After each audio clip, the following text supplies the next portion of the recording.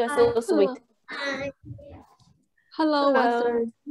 Everyone's here. Oh, Hello. suddenly I see so many hairs. And we already disappeared. Hello. Hello.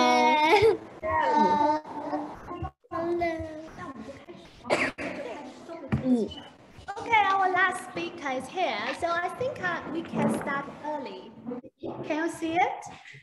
Yes, SDG Children Exploration. Yes. Okay, what's a wait? Button? So then we will leave the time to Vera and the prince and the princess. It's my privilege. Okay. Okay, let me count my team members first. Okay, and a little bit chaotic here and there. Okay. The world is sometimes chaotic. Okay, it's happening all the time, no worries. Okay, good morning, good afternoon, and good evening. This is Yang Yang Song from Dreamland. Today, I'd like to talk about the SDG Children Exploration, okay? So first, it's something about us. Okay, sorry. So Dreamland is an art center providing drama courses and projects, emphasizing expressive ability and humanity. And that's to help children to better understand themselves, to understand the world, to be a well-rounded person. So Dreamland is aimed to create a fantasy where children can enjoy high quality of company in the process of their growth.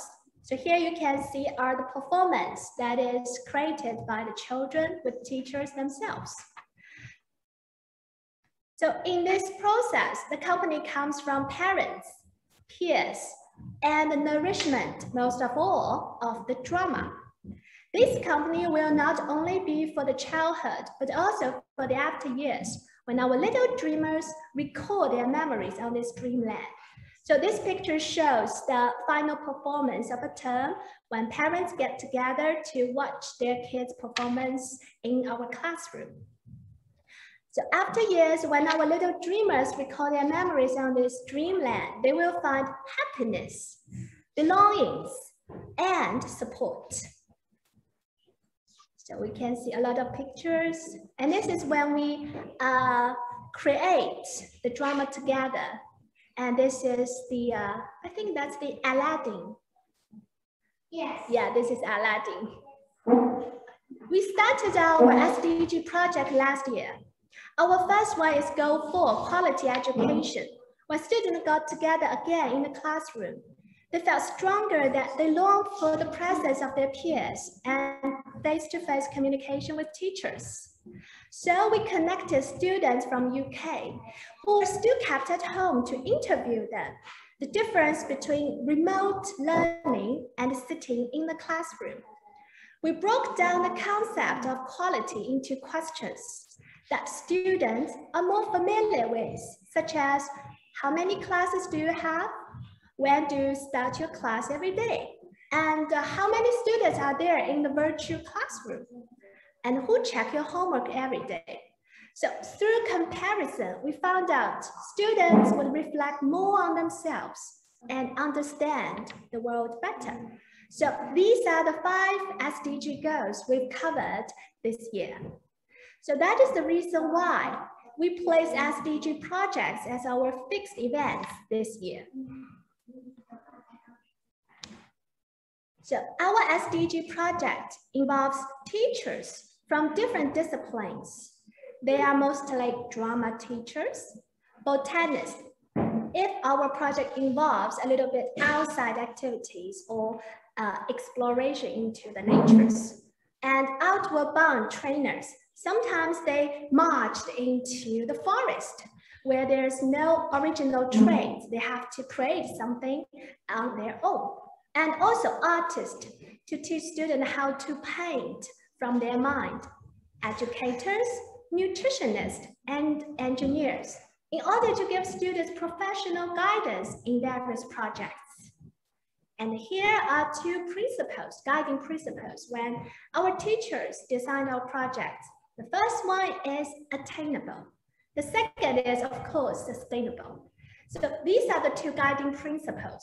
I'm going to talk about them in a little bit details. The first one, attainable. Some may say sustainable development is too abstract for children to understand, but we believe to build up a sense of global citizenship is never too early. It's like planting a seed. Though we don't know what it will be in the future, it could be trees, flowers, and even vines. But it all depends on the seed buried years ago. So we believe the job of the teachers is to make these concepts attainable for children, to lay the foundation for their future exploration. And as you can see previously, our kids are preschoolers.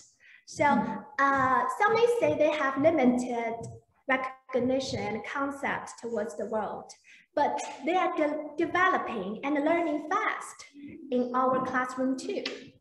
So you can see we've made our SDG project a little bit breakdown. In this picture, we're talking about carbon dioxide. So the students can cluster together to make oxygen and carbon dioxide. So the second principle is about sustainable, which means even targeting the same goal, the students are able to derive something new from different environments and at different age. For example, our Zero Hunger project. Our Zero Hunger project was carried out twice this year. One was camped at a local mountains village, while students spent 3 days in nature, while the second based in the city, where students can acquire experience from classrooms, kitchens, and museums. So this is the picture when the students visited Hangzhou Low Carbon Technology Museum. They tried to find out the different objects which contained or may emit carbon. As to the goal clean energy, we've got two teams learning the goal in the same period. The younger group in the morning, while the elder in the afternoon. They share the same schedule, but different levels of understandings. So that's our guiding principles as to the attainable and sustainable for different ages. And now, there are 3 parts. Usually, our project followed 3 parts. The first one is reading. So through reading, kids get to know the related concept from the eye of a lot of characters in the story. They are more appealing and enlightening. For example, for the goal number 2, Zero Hunger, we've explored and read books like The Hungry Cat, The Beautiful Earth, The Polar Bear Rescue for number 2 and 13 respectively. And we can see we've shown them some numbers and we read a little bit materials about the current situations before they go out to do the real practice and to experience the real situation. Then is the practice session. The students are having various interactions to understand these concepts. At the end of the day, which I should emphasize is the unique part of our project is the review part. Students would review and reflect their understandings by drawing, by making, doing mind map, poster design, mini TED talk, immersive drama. And we believe in this way, students can better internalize what they have acquired today, which also by telling others what they have learned and what they can do in daily life. Students develop a sense of duty and pride that they are the heroes of the earth. So in this picture, they are drawing the diary for the preschoolers, like day 1, what they have done. And for second picture, all of them together were making vows and pledged for the clean energy. Okay, so next, I'm going to introduce the 2 major projects of this year. The first is zero hunger. Okay, before all the little speakers come out to share their experience and understandings, I'm going to give you a brief introduction of the project. And then they're going to tell you something about what they have learned or just something impressed them most during this experience. So the first is Zero Hunger and Goal 15, Life on Land. Okay, so for the first picture, we went to a local village to explore the local vegetations, especially we find something edible. And this is the most interesting part. You're not going out to find something beautiful, something tall, something special, or something funny. You're going to find something that can be eaten.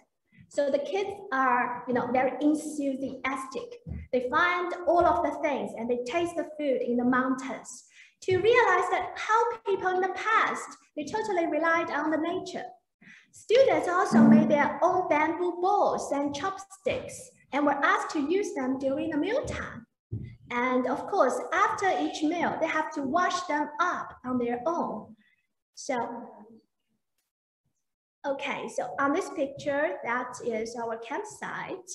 That is the review part. The story is going to tell the stories of what they have come up when they marched into the forest. Okay. So that's the review part. For the goal number 2, that is in the city. When they go back, they draw the diary. And these are their reflections they showed in front of the village house. And we also make plate. We use the clay to make plate. So look at all this delicious food. Can you recognize some of them? We've got very healthy diet, including carrots, beans, cabbage, but also, sweets are children's favorite. So there are also donuts and ice cream, although they know they should eat less of them. But there's no stopping them to make this beautiful food on their plate every day. And for this one, our little dreamers, they were carrying out their first survey about healthy food, but not about themselves. It's about parents. So they went to interview the parents waiting outside the classroom about what kind of food they were having each day. They divided into different food groups like fruits, vegetables, dairy, grains, meat and plant protein and like sweet. Okay, and after that, they were taught to make this graph together. You can see they sign their names on the right. They all together interviewed 3 people, 3 parents. Okay, so the most exciting part, I can tell children can't wait to share their thoughts. Okay, so let's welcome the first kid. Let's welcome Joanna. Okay. Joanna, the floor is yours. Joanna, tell some hello. Hello, my name is Joanna.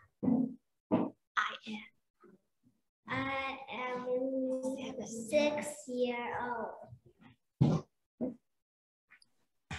Okay. Hello, Joanna.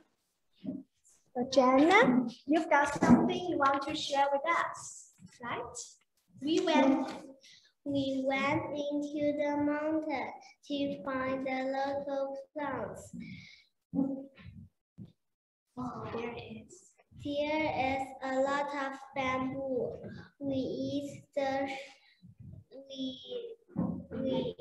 We made bowl and a chopstick from bamboo. We eat the bamboo shoot.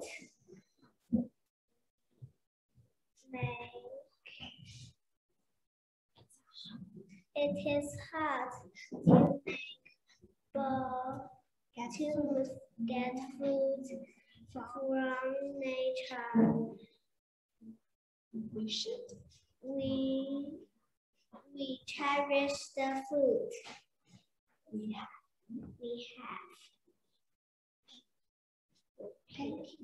Thank you. Yes, so that's the bamboo balls and chopsticks made by kids and their parents. and they use it as their bowl for each meal. Oh. Yes. Okay. Thank you, Joanna. And next one, Casey. Casey went to the same mountains with Joanna. So, Casey. My name is Cassie. My name is 7 years old. Look. Hello, Casey. Raspberry. Hello. Hello. Look, it's raspberry. They eat all the raspberry. It is very yummy. So that's you, right, Casey? That's you. You were eating raspberry. What happened here? Rice. So we ate up all the rice, right? Yes. Yes. No waste.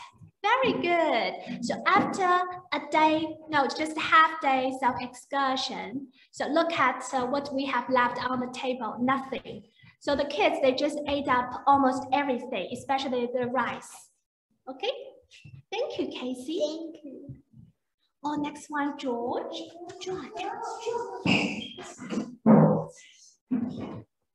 You've met George.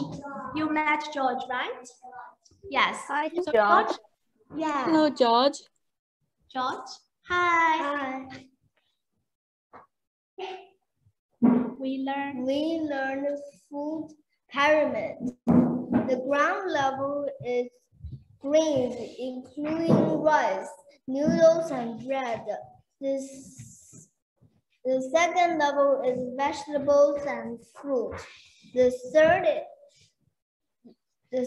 is protein and dairy. The top is fats and sweets.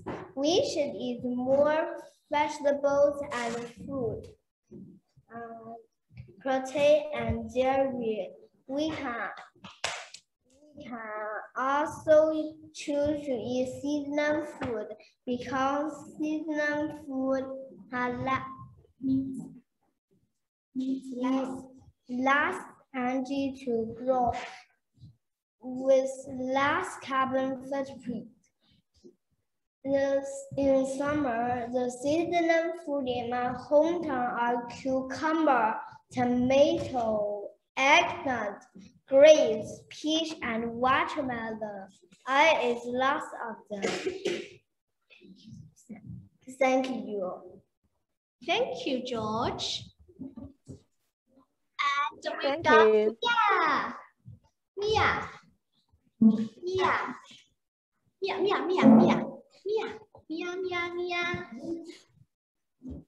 I am Mia. Hello, Mia. Hello. I am Mia. I am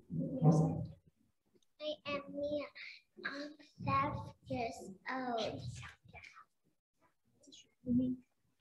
We went to the green kitchen to see how the chef no waste. They are vegetables and fruits.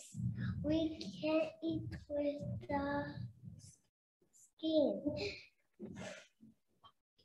Pumpkins and apples. Broccoli duck can make lovely green soup. Leftover rice can make puddings. Zero waste, zero hunger. Thank you. Thank you, Mia. Thank you, Mia.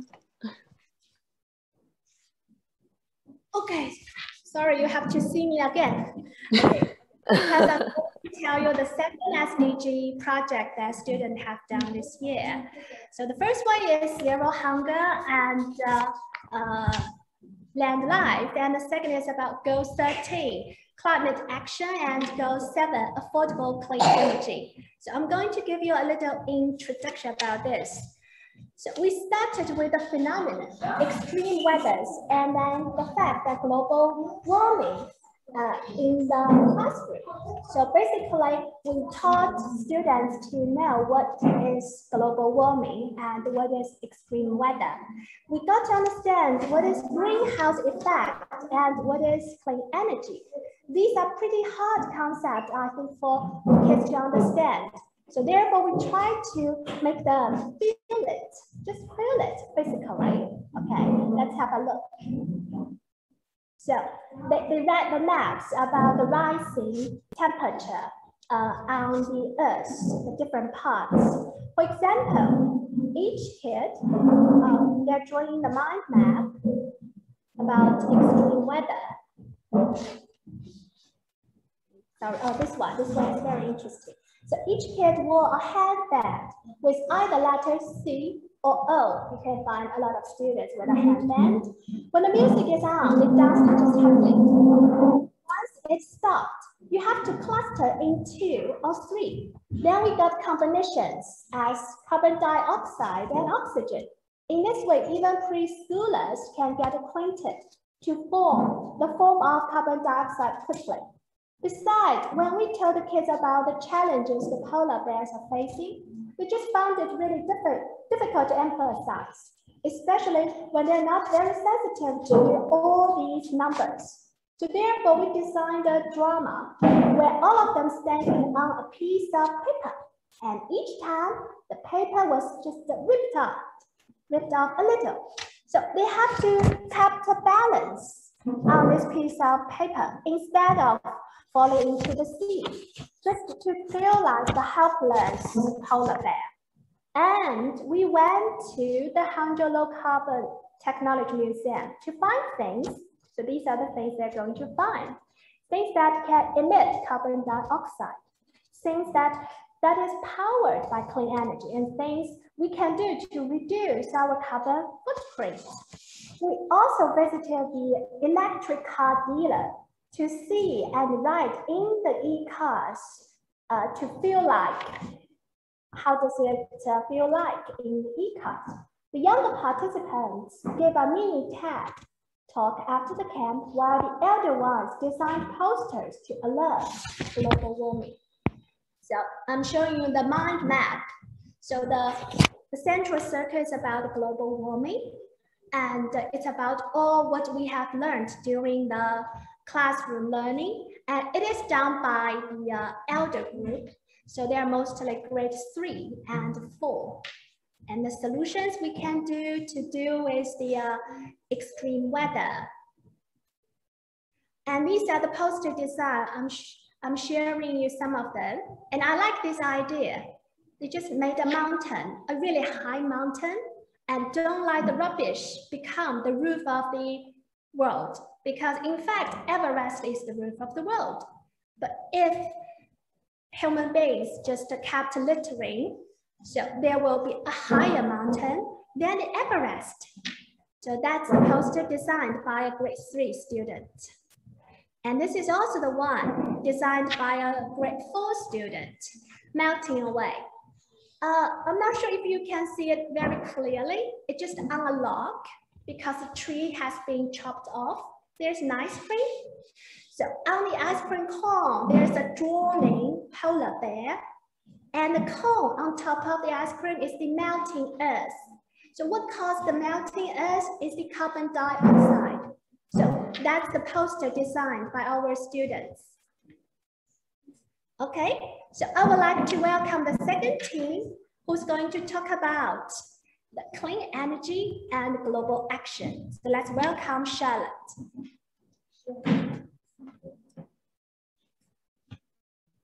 Charlotte, come in. Okay. Hello, Charlotte. Hello. Hi, my name is Charlotte. I am 7 years old. Extreme weathers occur when common weathers go extreme. For example, when rainy day becomes stormy, it brings heavy downpours, strong wind, thunder, and lightning. It could lead to severe disasters such as flood and cause great damage. take Zhengzhou, a megacity in China, as an example. Its average annual rain amount in the past decade is around 641 millimeters. However, a single day of July 20th this year, the sudden storm resulted in more than 644 millimeters of rain. More than 30 people died in the terrible flooding after the rain. Thank you. Thank you, Charlotte. And then let's welcome Sarah to talk about extreme weathers more. So both of these students, they've done research about, the extreme weather occurred this year in China. So they're really feeling the global warming is really happening around us. Sarah, hello. Hi, my name is Sarah. Hi, Sarah.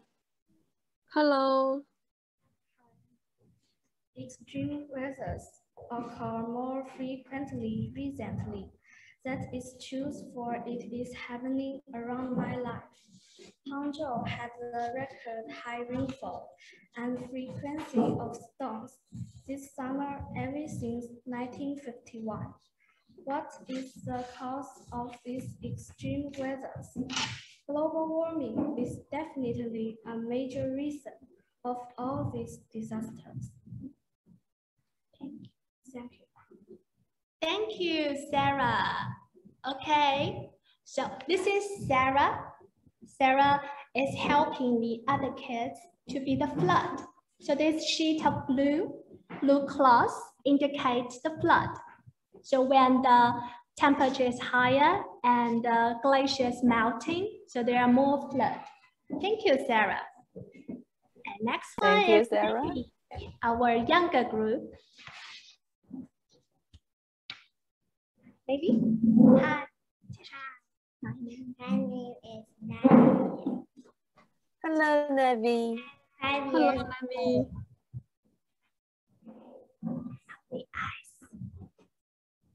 The ice is melting. Many animals are in danger. They can't find food. They can't find home. They are sick. I read a story of polar bears. The story said the Arctic will disappear in 20 years. Then polar bear had no home. When I was on a sheet of paper in class, I was scared and hopeless too. Save polar bears, save animals, save the earth. Thank you. Thank you, Navy. So this is the activity in class. So they were standing on a sheet of paper and gradually they felt very nervous as the ice becomes smaller and smaller. Thank you, Navy. And the last but not the least, younger presenter Watson.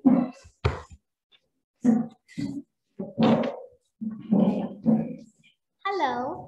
Hello, my name is Watson. I'm 5 years old. Hi, Watson. Much carbon dioxide. Too much carbon dioxide cause global warming. So reduce, reuse, and recycle.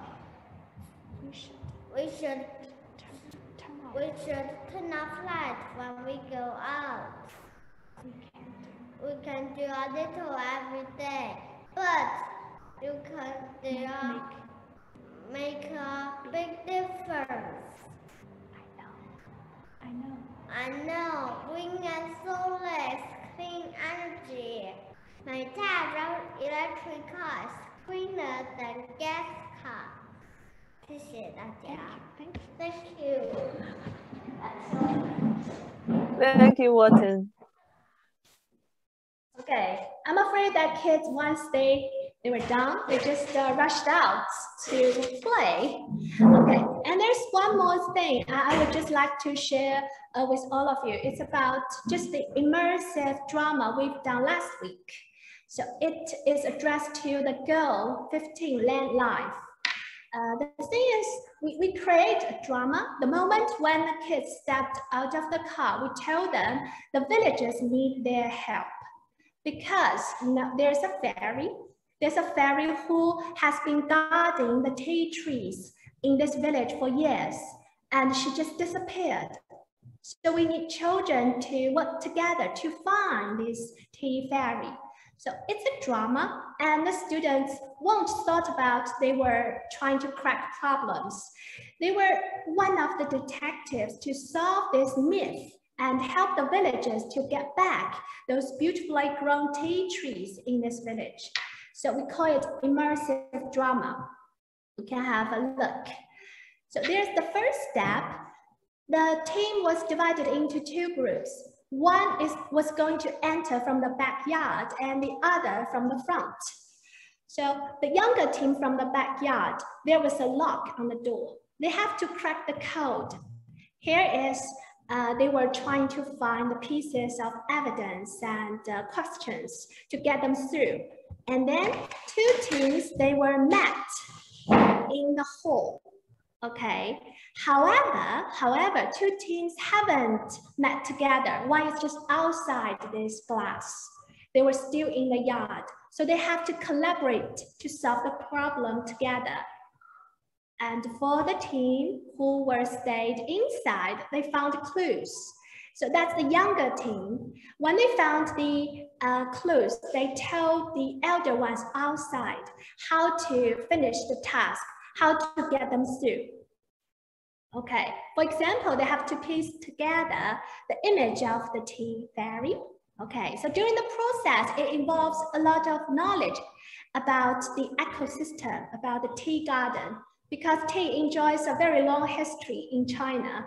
And for the village people who dependent on the tea business, they developed an ecosystem with the nature for the sustainable growth.